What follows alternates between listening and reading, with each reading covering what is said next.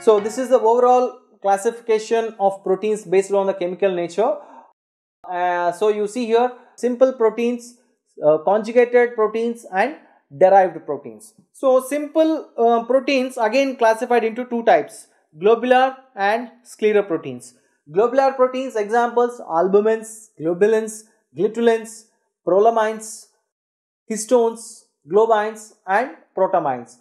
When you are talking about scleroproteins, collagen, elastin and keratins. Okay, and conjugated proteins, nucleoproteins, glycoprotein with the name. Okay, they are in conjugation. Okay, simple proteins are like they are all protein in nature, but in conjugated, apart from protein, they do have some non-protein part. Okay, that's why protein part and non-protein part. So that makes the conjugated protein. Okay, nucleoproteins, glycoproteins, lipoproteins, phosphoproteins, chromoproteins, metalloproteins. Okay, and derived proteins, third one is again like primary derived proteins and secondary derived proteins. Okay, coagulated proteins and metaproteins, secondary proteoses, peptones. That means these are the degradative product of particular protein digested. Okay, particular protein digested.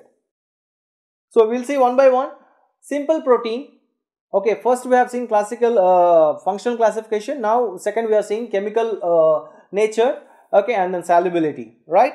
So simple proteins, globular proteins. So these are the spherical or oval in shape. That means globular proteins, how they are in shape? They are spherical or oval in shape, and they are easily soluble in water. Okay, or other solvents. Okay, or digestible. Albumins example I have given. They are soluble in water and coagulated by heat. Okay, example serum albumin, ovalbumin present in milk, lactalbumin in milk. Globulins, they are insoluble in pure water. Okay, but soluble in diluted salt solutions, and they can be coagulated by heat. And they are also precipitated by half saturation by using ammonia sulfate and by full saturation with sodium chloride. Okay, gluteins, they are plant proteins. Okay, insoluble in water and neutral salt solutions and soluble in dilute acids. They are rich in glutamic acid. These are the longer molecules and they can be coagulated by heat. Okay, and examples glutenin of wheat, ricinin in rice. Okay, prolamines, they are soluble in 70 to 80% of alcohol and but insoluble in pure water. They are rich in proline but lack in lysine. Okay, examples gliadin and wheat. Okay, gliadin, okay, that present in wheat and zein in maize. Okay, histones. So when you're talking about histones, these are the basic proteins which are rich of arginine and histidine. Okay, and they are having alkaline isoelectric pH. They are soluble in water and dilute acids and but insoluble in ammonia. So these prolamines, what they do?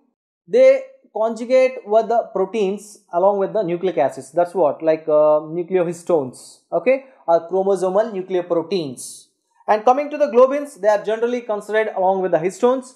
Globins are not basic proteins and are not precipitated by ammonium hydroxide.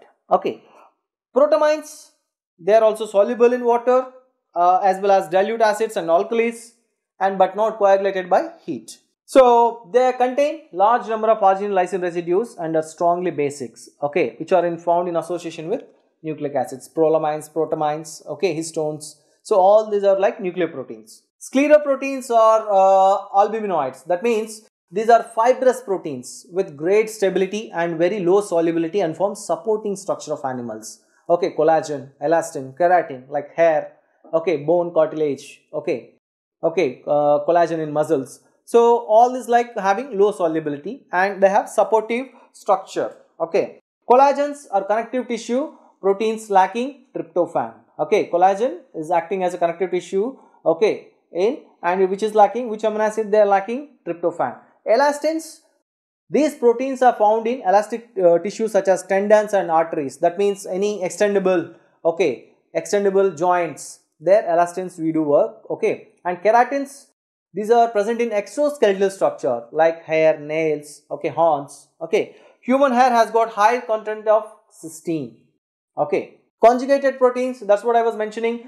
They are combination of proteins with non-protein part. Okay, that means prosthetic.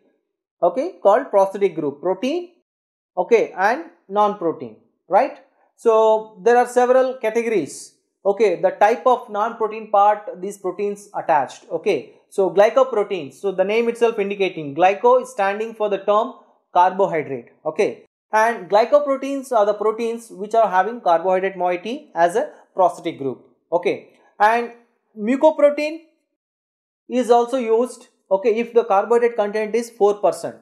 Okay, that's like more than 4%. And blood group antigens and many serum proteins are glycoproteins. Okay, blood group antigens and many serum proteins which are glycoprotein in nature.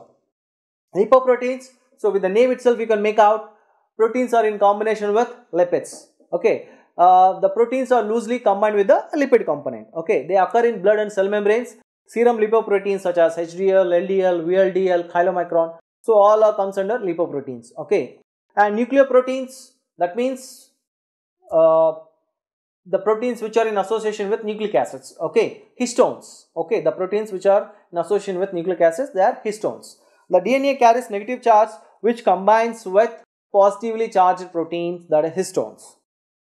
Chromaproteins, the name suggests chromo means color, that means these proteins are colored. Okay, so what is the color of the blood? Color of the blood is red. Because of what the blood appears red? Because of hemoglobin. Okay, and this hemoglobin do have some coloring coloring substance. Okay, so that's why the what it present? Hemoglobin. Okay, iron. Okay, because of that the blood is red in color. Okay, hemoproteins. All hemoproteins are chromoproteins which carry heme as a prosthetic group. Hemoglobin, respiratory protein found in RBCs. Cytochromes, they are the mitochondrial enzymes of respiratory chain like electron transport chain. Catalase, that means this enzyme decomposes hydrogen peroxide to water and oxygen. Okay, and others, flavoproteins, is a cellular oxidation reaction in electron transport chain. We do require flavoproteins, and in the B complex vitamins like what is that B complex vitamin? B2. Okay, there we do require these flavoproteins, that means riboflavin. Okay, and these flavoproteins are yellow in color. Okay, and visual purpose we do require carotenoid pigment. Okay, so for visual purpose we do require carotenoid pigment which is protein in nature. Phosphoproteins, they are in combination with phosphorus, that means casein.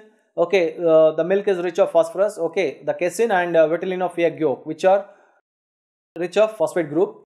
And the phosphoric acid which is esterified to the hydroxyl group of serine and threonine residues of proteins. Okay, and metalloproteins, if the proteins are attached with the metals, okay, they contain metal ion as a prosthetic group. Okay, several enzymes like ferritin, carbonic anhydrase, or like ceruloplasmin, they require metals for their activity. So we are all aware all enzymes are protein in nature. Carbonic anhydrase require zinc, ceruloplasmin require copper. Okay, so like this different metals require as cofactor for activity of particular enzyme. And derived proteins are of two types, primary derived proteins and secondary derived proteins. Okay, primary derived proteins, when protein undergo denaturation, okay, the formed products will be primary derived proteins. So they are like denatured or coagulated or first hydrolyzed products of proteins. Secondary derived proteins, they are degraded, okay, due to breakdown of peptide bonds, that means amino acids you can consider, okay, or peptones. So primary derived proteins, proteins are there, metaproteins are there. So these are the earliest product of protein hydrolysis by enzymes or alkalis or acids. Okay, so examples, myosin from myosin, elastin from elastin. And metaproteins, these are the second stage products of protein hydrolysis by treatment with stronger acids or alkalis. Okay, acid and alkali, metaproteins. Coagulated proteins. So what do you say about coagulated proteins? These are the denatured proteins produced by agents such as heat. Okay, acids, alkalis. So cooked proteins, coagulated albumin, egg white, best example for coagulated proteins. Secondary derived proteins, they are the degraded products of proteins. Okay, proteoses or albumoses. Okay, peptones. Okay, peptones are there, peptides are there. Okay, and now coming to the biologically important peptides, right? Dipeptide. In previous videos we have already discussed, okay, how these peptides will be formed. One amino acid combined to the other amino acid by peptide linkage. Okay, so and the naming of the peptide also we have learned, right?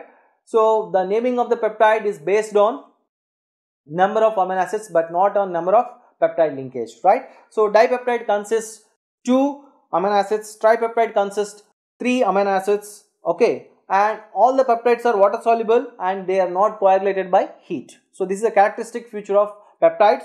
And if you hydrolyze the peptide, it is further simplified into amino acids.